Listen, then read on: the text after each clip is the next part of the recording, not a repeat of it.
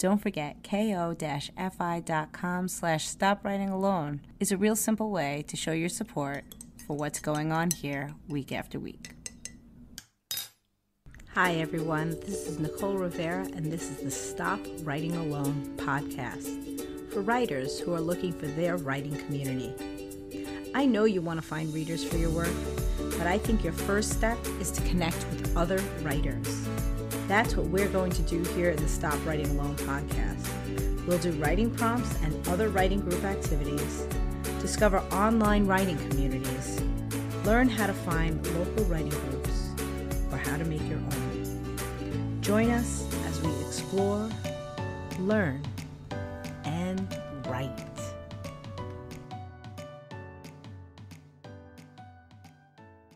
Hi, this is Nicole Rivera, and you're listening to the Stop Writing Alone podcast. One of the great gifts that I gave to myself in the month of June was the decision to reread Writing Down the Bones. I was thinking it would be great to read a craft book with the group in the Stop Writing Alone Happy Campers Club, and I kept looking at all my writing books, and I was like, God, I'm always recommending Writing Down the Bones, and I'm always, I have these fond memories of the first time that I read through it and how much permission I got as a writer from reading it through the first time. But aside from a couple of sections that I constantly refer to, I really didn't remember the entire text. And I said, has anyone else read this? And a couple of people had, but not everyone had. So I said, all right, I'm going to reread it. And if anybody wants to read it along with me, we'll have a chat about it, once a week. And so it's come and gone. The month went by so quickly. We broke it down into 4 different sections so that, we wouldn't have to read an entire book in a week in addition to doing all of our writing.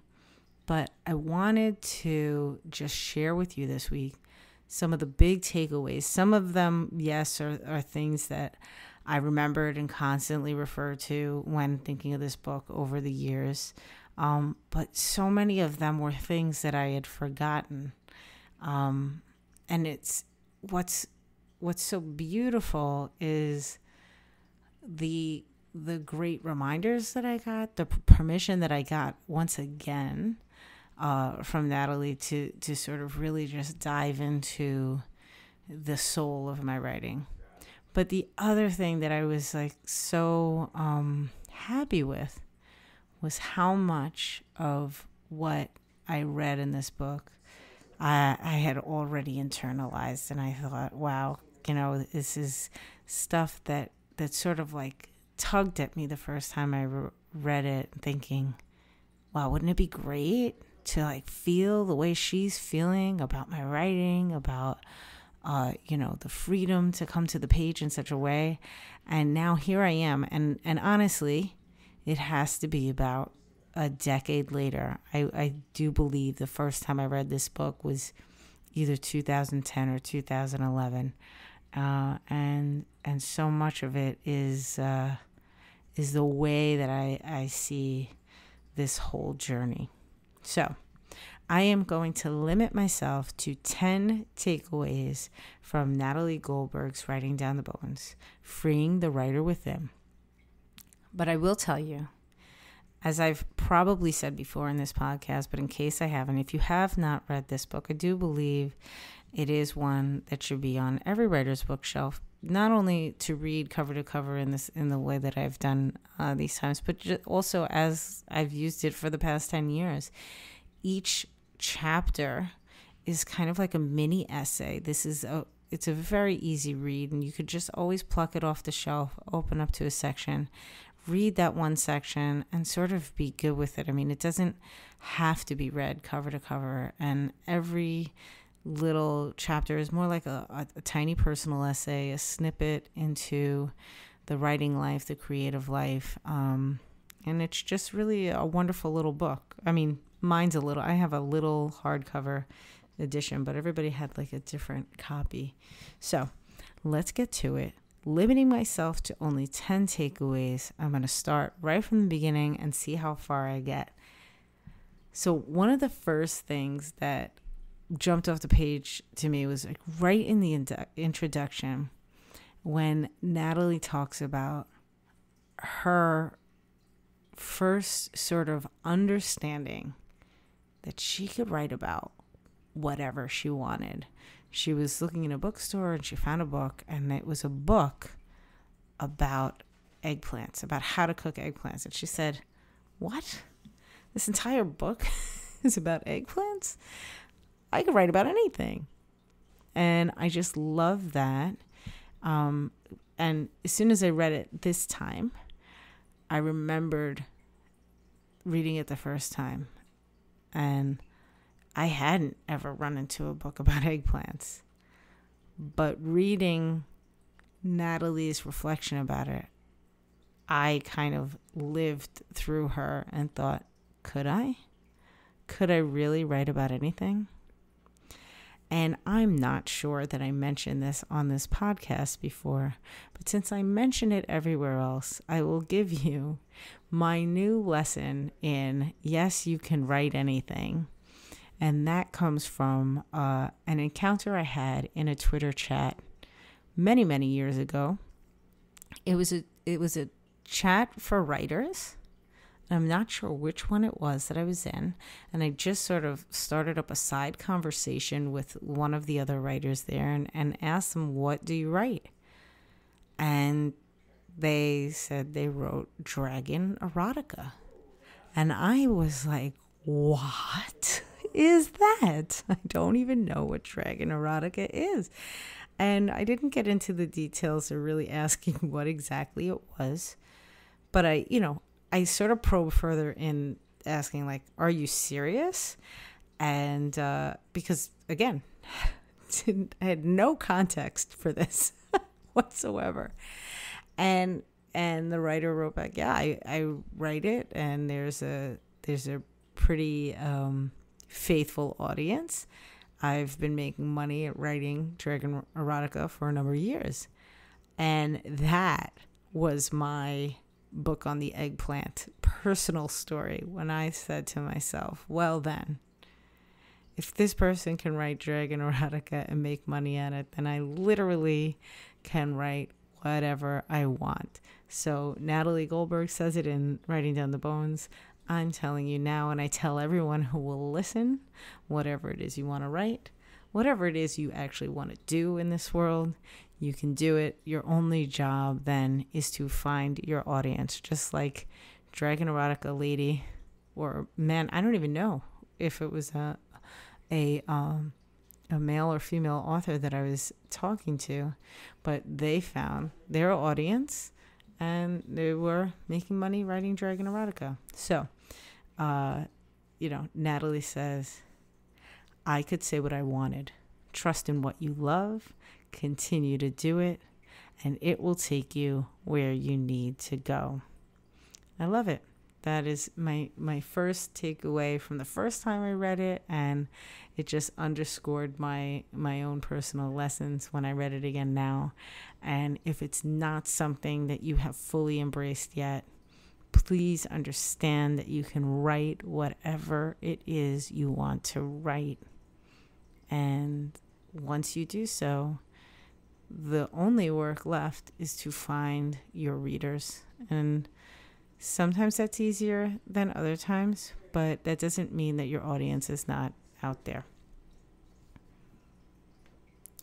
The second big takeaway from Natalie's book, Writing Down the Bones, is in her section entitled Writing as a Practice. And this is something that she echoes throughout the entire book and really all of her teachings.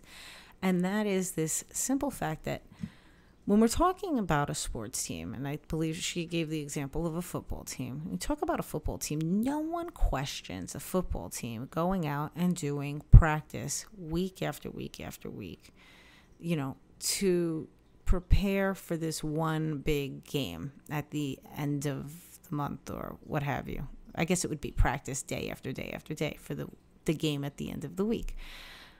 However, as writers, we put ourselves into this position that every single time we show up to the page, it's the big game. Every single time we sit down to write, we have to be working on something. either our next novel or our next piece to be published or submitted somewhere. And what she argues is that you have to be able to sit down with the least expectation of yourself. You just sit down and you give yourself a moment to write down whatever's running through you, and you use that space and time as practice. You just keep showing up to practice, and then you have separate times where you show up for the big game. And again, whatever that is to you, if that's going to be a novel, if that's going to be some other piece, that a short story or poetry, whatever it may be, her argument is that we should be making time to simply write for the sake of writing as a practice so that we can get better and better. And one of the things that she does is that she challenges herself to fill a notebook a month. So she says she goes to, I should preface this by reminding you, if you don't already know, that this book was written a long time ago. Just checking the copyright here. It was 1986 when Writing Down the Bones was originally published. So anyway, the point is, Natalie says that she would go out to, school supply stores during, back to school sales and just buy a bunch of single subject notebooks, like little spiral notebooks that had all the characters on them, and just stock up for the year when there's a sale. And, we still have those sales now. Staples used to do a really awesome sale for teachers where I could get those notebooks for like a penny. I don't think they do that anymore. Anyway, a simple single subject spiral notebook, and every single month she fills one up with what? Practice. Just sit down, write, spill out her brain, and that is that. So I tried in June. Once we read this, I said to the Happy Campers, I said, I am going to try to do the notebook this month, the practice notebook. And I got myself, I know I'm not the only one. I have a box of notebooks in my house. So I went to my box of notebooks and I found a plain, ordinary composition notebook. I said, I don't have my spiral notebooks anymore, but I have a composition notebook. That's what I'll use. And I brought it to the Happy Campers Club. I said, this is my goal. I'm going to finish this notebook in the month of June. I did not reach that goal, ladies and gentlemen. And I know that part of the reason is that I did not realize when I grabbed the notebook that it was college ruled. But I did make it to the halfway point of the notebook. And it was really interesting. In fact, I haven't reread it yet. I should have probably reread it before doing this reflection to see what's in there. I'm really curious to see what happened, because the interesting thing about doing practice in the way that Natalie suggests is that you just keep going and you're not really thinking and you're in the flow of the moment. So I didn't feel so attached to the words that I have this great memory of them. But she says that, when we do this, there's just beauty in there that you forget about when you finally do go back to reread it. So that should be interesting, and I will get back to you to let you know if that's the case. But either way, I think she's got an incredible argument when it comes to taking time to practice, and whether or not you fill a notebook in a month or you just allow yourself to play in that way, more times than you normally would. I think it's something to think about. A third takeaway came from the section entitled Artistic Stability. And the quote that I have here marked off is, if you are not afraid of the voices inside you, you will not fear the critics outside you. She further says, we are not running wildly after beauty with fear at our backs. So this, again, topic that comes up a number of times in the book about really examining how we're speaking to ourselves internally and garnering strength from that. Because once we can conquer those inner critics, if you can't say anything to yourself, then no one else can really get near you. And this was echoed by, I should say, that at the same time that I was reading this book, I was reading The 4 Agreements with the Rich Lit Society. That's a group run by Sean Croxton, who has the Quote of the Day podcast. I highly recommend the podcast. I highly recommend the Rich Lit Society if you're looking for an online book club that really dives deep on some of these books. Anyway, we were reading The 4 Agreements, and one of the 4 agreements is don't take things personally.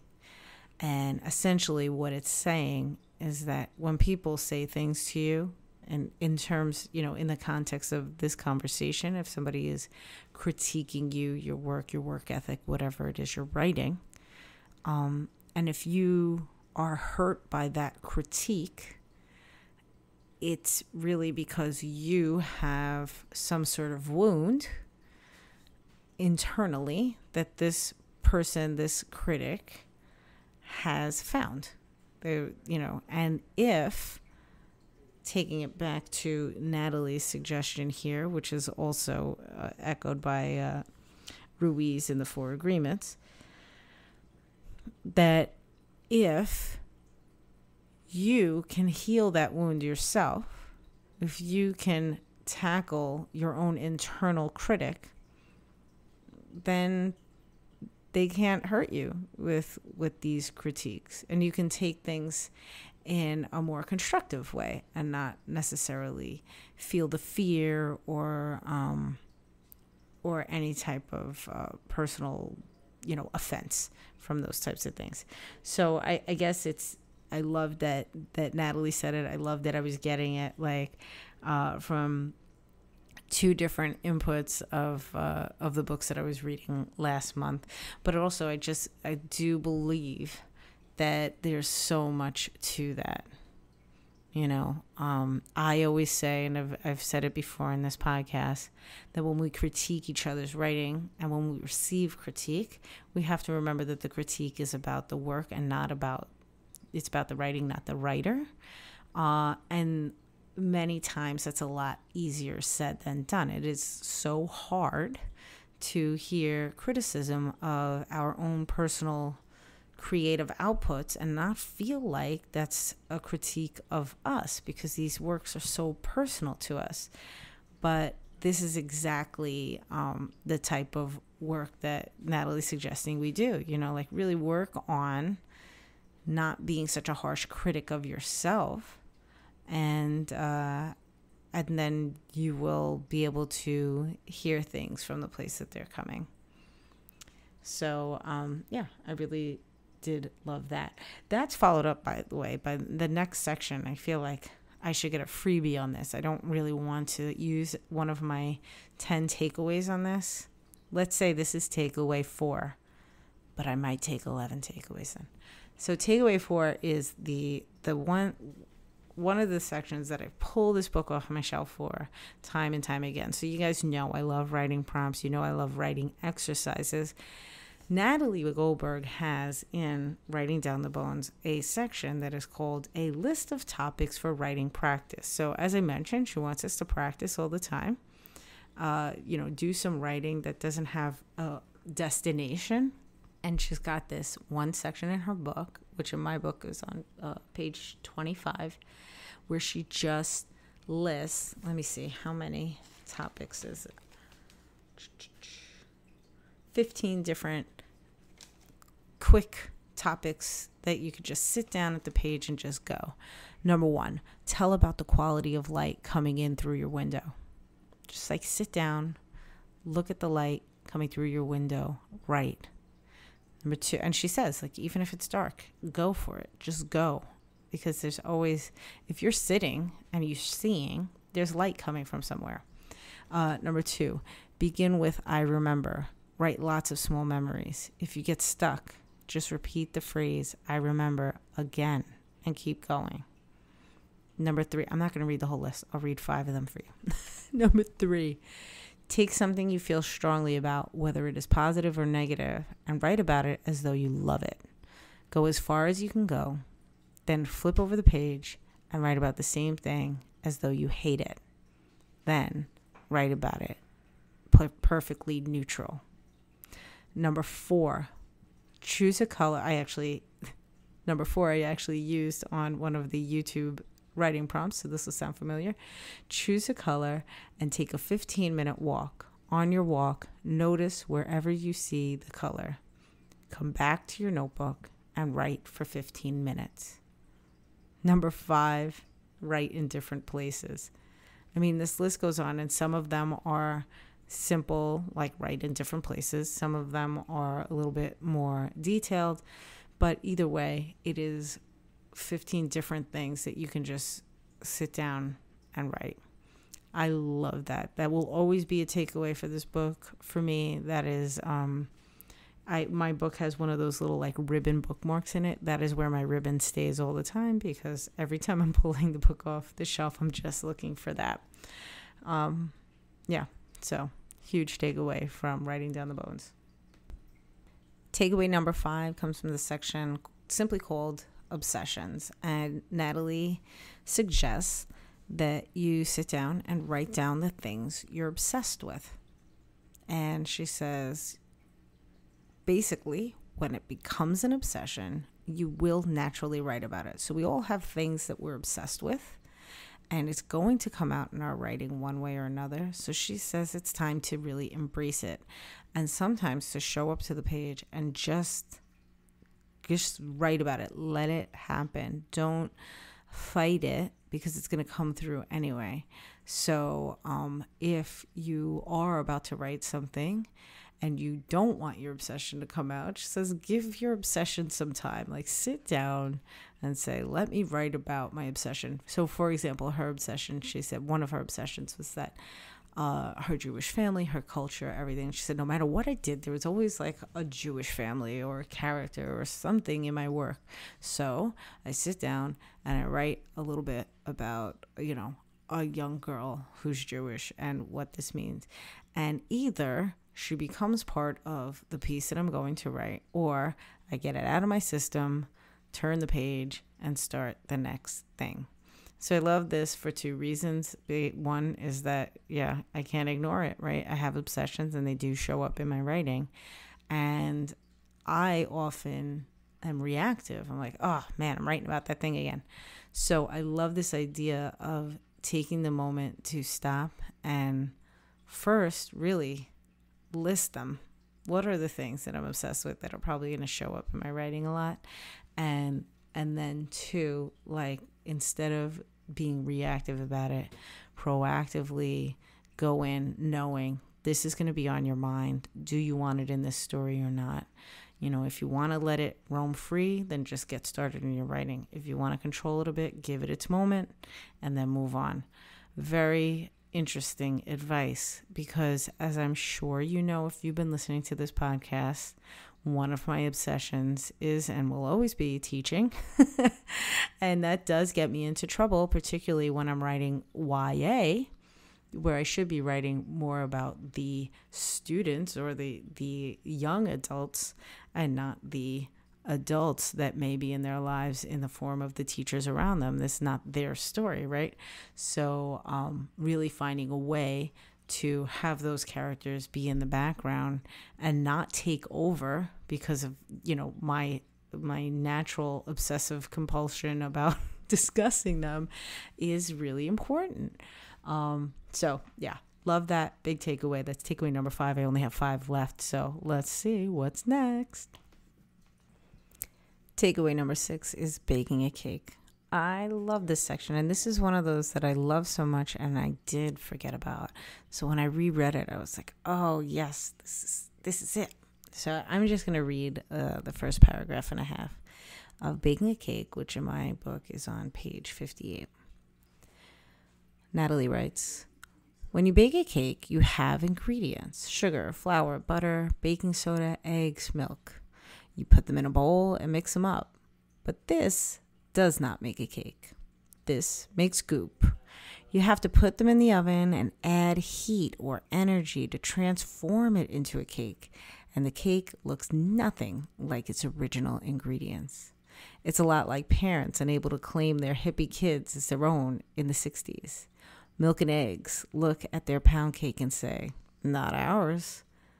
Not egg, milk, not egg, not milk, but PhD daughter of refugee parents, a foreigner in her own home. In a sense, this is what writing is like. You have all these ingredients, the details of your life, but just to list them is not enough. I was born in Brooklyn. I have a mother and a father. I am female. You must add the heat and energy of your heart. I love this. I love this idea. I love this sentiment. We can't have one without the other, right? So you can't have a cake without having the eggs, the flour, all those ingredients.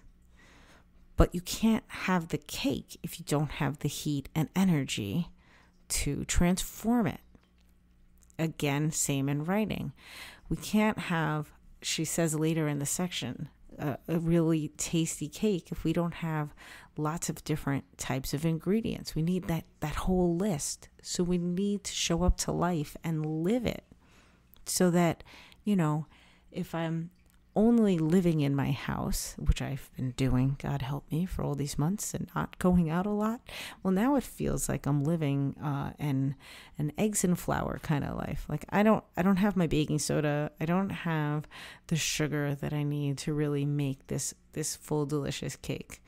So I'm trying to find it in different ways, right? So, but anyway, the point is we have to live a full life so that we have all the ingredients we need to make a cake.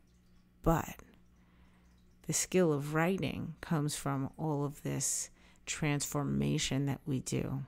We can line up 10 different people that have really amazing lives. Not all of them are going to be writers. So it's the twofold. You can be somebody. Oh man, I got to find the section. Hold on a second. So later in the section, she says, there are people who try to use heat only without the ingredients to make a cake. The heat is cozy and feels good, but when you're done, there's not much there for anyone else to eat. That's usually abstract writing. We get a sense that there's a great warmth there, but we have nothing to bite into. If you use details, you become better skilled at conveying your ecstasy or sorrow. So while you fly around in the heat of the oven, bring in the batter in the pan so we can know exactly what your feelings taste like, so we may be a gourmet of them.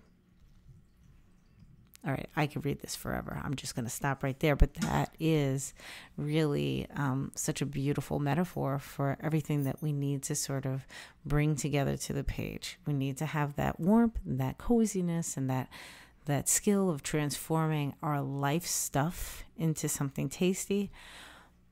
But it's worthless if we don't have the life stuff in the first place. Great stuff. Huge takeaway. Love the section. Baking a cake. My seventh takeaway comes from a section called Don't Use Writing to Get Love. One quote is, we are good people before we ever write a word. So this is huge, and this goes back to that very famous sort of thing that we're hearing all the time. You are enough. And you are, right? You are enough. And very often when we have this dream of being a writer, we think, someday when I get published and my books are on the shelves and I get that, I can be a bestseller, then people will know the real me and see the real me. And you're constantly working toward that end and not giving yourself any of the credit that you deserve for simply just being you. So I love this section and that she takes the time to not only recognize, yes, we are all good people before we even write anything down. But then the second part of that section, she talks about when she went to a reading and a friend of hers was like, that was, really great. And she just couldn't hear it. And this was just, this hit me because this is me. People can say things and compliment me. And I'm like, they don't really, they're being nice or whatever. All these ridiculous things we tell ourselves. And so it was like one of the last lines that she wrote in this section. She said, build up a tolerance for positive, honest support. And I was like, what? It's so ridiculous that we need to build up a tolerance for positivity. And yet, in the same breath, I'm thinking, yes, I personally need to build up a tolerance for positivity being, given to me. So this is huge, and I'm sure I'm not alone. We all have imposter syndrome and various insecurities, and when people try to compliment us, we're like giving all of the, we're dancing around it and saying, no, well, thank you, yeah, but you didn't see or read the last thing I wrote. It was really garbage. And it's like, just say thank you and take it for a moment. And it's just really, really lovely. It's always nice when you hear somebody speaking your truths, and that was one of those sections. So that's another takeaway, and I've got only 3 left, so let's hope I pick out 3 really good ones, or at least something that speaks to your truth. The 8th takeaway that I have is the section on syntax that Natalie wrote about. This was like a really bizarre sort of exercise that she suggested that led to this massive epiphany that, I don't know, maybe you guys already, this is clear to you, but I loved it and I did not remember this at all from my first reading. So she recommends going through, your old writing and looking for 3 or 4 consecutive sentences that really, nothing that was too exciting, and write it on a blank piece of paper. And then she says, just take those words and start putting them in different order. So I'm imagining that basically like taking your words as if they were magnetic poetry. And of course, she wrote this long before magnetic poetry was a thing.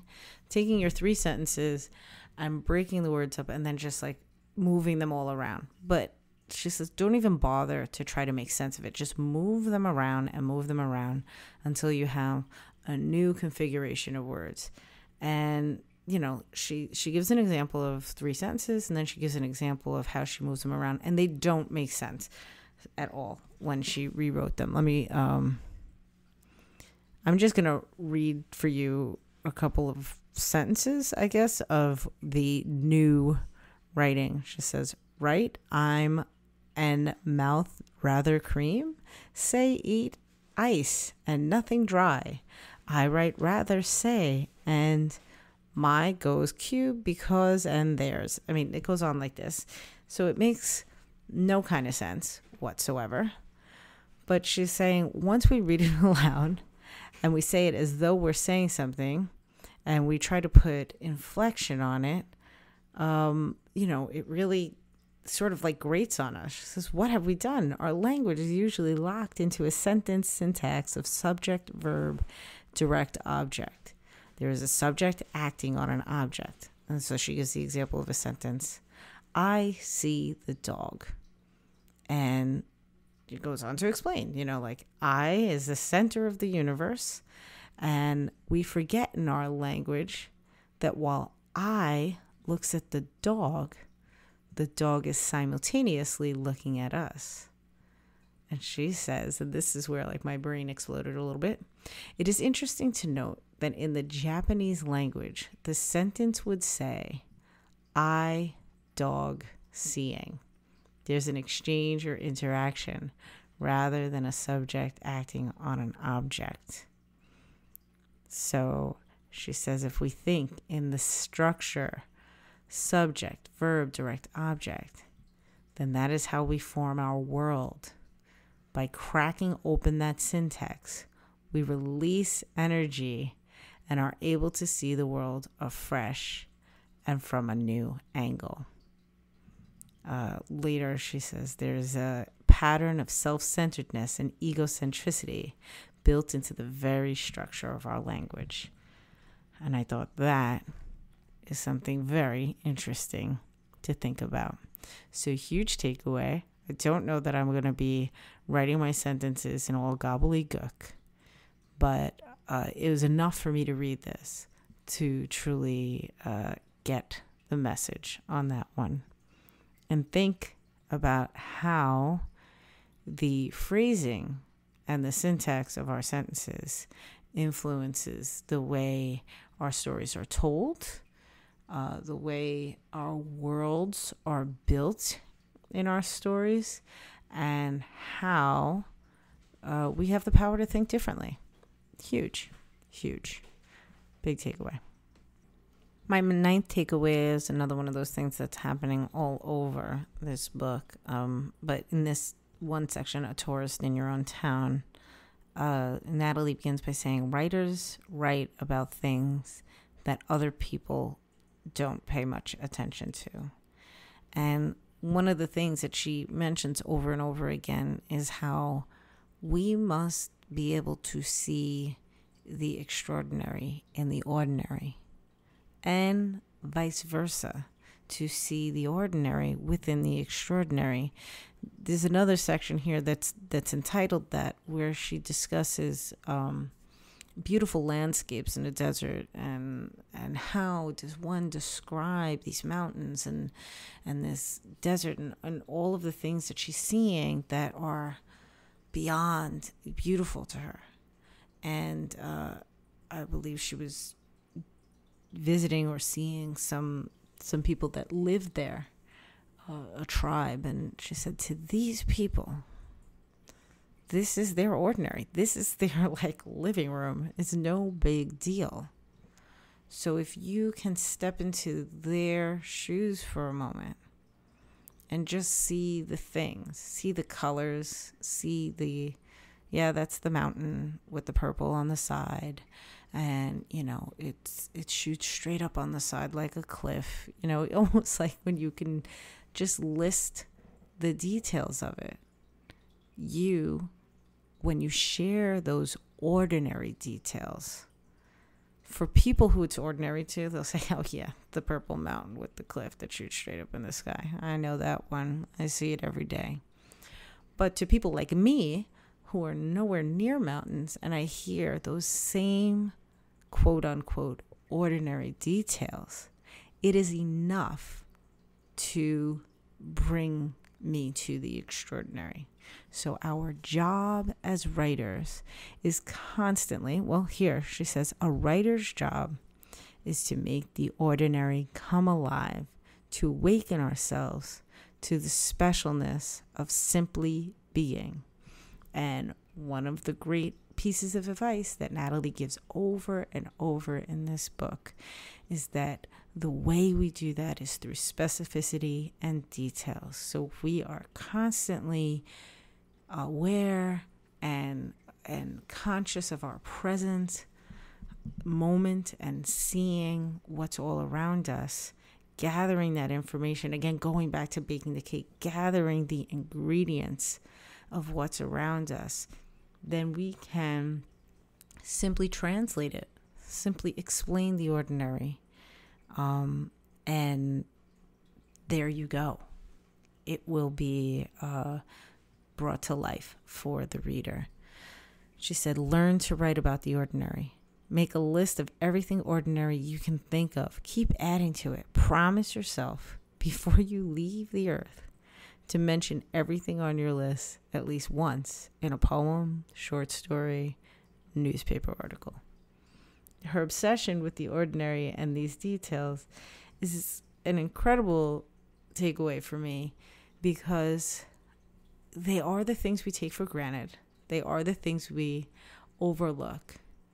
But when you have that beautiful thing you wrote and you ask yourself, why is this piece singing?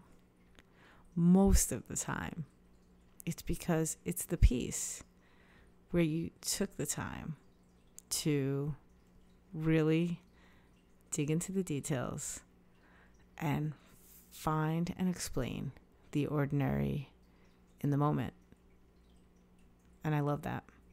So that is a huge takeaway. And I only have one more, even though there are so many more in this book. So let me see what I'll end off with.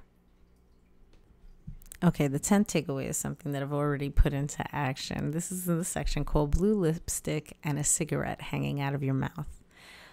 This is where Natalie Goldberg talks about bringing a prop to your writing practice. She says, actually, one small prop can often tip your mind into another place. When I sit down to write, often I have a cigarette hanging out of my mouth. If I'm in a cafe that has a no smoking sign, then my cigarette is unlit. I don't actually smoke anyway, so it doesn't matter. The cigarette is a prop to help me dream into another world. It wouldn't work so well if I ordinarily smoked. You need to do something you don't usually do. And this sounds so silly and so hilarious, but we did our reading chats on Thursday night each week in June. And right after, Tammy O'Quinn, one of the Stop Writing Alone members and Happy Campers, hosted her own write-in, which I do believe she's going to keep doing in July. So keep an eye on the Stop Writing Alone Facebook group for those announcements each Thursday night. Anyway, we went right into a write-in after discussing this. We had like a short break, and I said, you know what, guys, I'm going to try this. I'm going to run around my house and see if I can find a prop to bring to this write-in. And I found one. I remembered that last year my son's birthday theme was Super Mario Brothers, and in his little bin of Super Mario toys, I was like, I hope we still have one. And we did. We had one of those sticky mustaches that, you know, they look ridiculous, a black mustache. And he had like 2 left, so I was like, all right, I'm gonna use one of these. So I came back to the write-in with my big black mustache on. And I used that as I wrote, and it was fascinating. It was really fascinating because at first it was just for a laugh. But when Tammy set the timer and it was time to write, obviously I couldn't think of anything else but the stupid mustache on my face. And I started writing first about that. And I used the time in a free write in a practice. And I went into a space and writing about a situation that happened to me when I was like 10 years old that I didn't even like remember before, like not a thing that I would have even thought of, but it was really such an interesting sort of piece to write. And, after the writing was over, I was like, wow, I don't know, that was really something. Like there's something there, and I'm going to have to come back to it. But, and I say that it definitely wouldn't have happened without that prop. So this is a really huge takeaway for me. So I guess it is right that I should be ending off with this one, because it is something that I'm going to bring with me to at least one write-in every single week of this month. I am challenging myself to bring some sort of prop to my writing. And so I challenge you, whether it is, as Natalie suggested, the cigarette dangling out of your mouth, or as her title suggests, some blue lipstick, something nuts, a weird hat, a different garment of clothing, but something that is not normally you, and show up to your writing with it and sort of embody it and see what comes of it. Very interesting stuff, as is most of the stuff that comes from Natalie Goldberg. But as you can probably tell, I highly, highly recommend this book if you haven't already read it. I will put a link in the show notes so that you can find it. And I will also put a link to Natalie Goldberg's website. This month, we are not reading a book in the Happy Campers Club simply because I and many of the other members are taking on the Camp NaNoWriMo challenge of writing like a book-length piece. So we're just using Thursdays as extra write-in times. But we will be picking a writing book to read in August.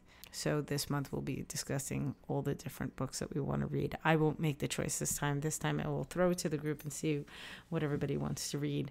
So tune in and see what's coming next and what's the next book I will be giving you big takeaways on. Thank you as always for listening. I cannot thank you enough for showing up here. And if you are keeping up with the 52 stories in 52 weeks and want your new prompt, I will be sharing a prompt on Friday afternoon at the NV Rivera YouTube channel. And that is it. So happy writing. I am planning on hosting some write-ins in the Stop Writing Alone Facebook group during the month of July. So 2 things you can do to make sure that you know about them. Number 1 is, if you're not already in the Facebook group, please ask to join. Simply ask 2 questions of people that are joining, and that's like, what kind of writing do you do? And if you don't know, you can say that honestly, that's fine, if you haven't made like one decision. But also the other question is like, what are you hoping to gain from joining Stop Writing Alone? And then the other way is to sign up for the newsletter, the email newsletter for Stop Writing Alone. There's a link for that in the show notes, but also if you go to stopwritingalone.com, there is a pop-up there where you just enter your email address and you will get all the updates there. So, lots of different ways to connect. We have the @StopWritingAlone Instagram. Like I mentioned, on Facebook, we're there. On YouTube and on Twitter, I am NV Rivera. So I hope to hear from you. And if you haven't already reviewed or subscribed to the Stop Writing Alone podcast, I would appreciate either and both. Have a fantastic week. Happy writing to all of you out there who are doing Camp NaNoWriMo. Best of luck. I also have a Stop Writing Alone writing group in Camp NaNoWriMo. If you want to join, just shoot me a direct message. Really, that's it. But again, it's all about Stop Writing Alone. So of course, I'm going to have 5 bajillion ways that we can connect. Take advantage of it. I want to hear from you. I want to write with you. I want you to stop writing alone. Before you go, don't forget to subscribe to the Stop Writing Alone podcast wherever you're listening to this episode today. Then connect with us on Facebook at Stop Writing Alone Facebook page or in the Stop Writing Alone with Nicole Rivera Facebook group. Check Instagram or Twitter where I'm at @NV_Rivera to find links to our email newsletter. Happy writing. See you next week.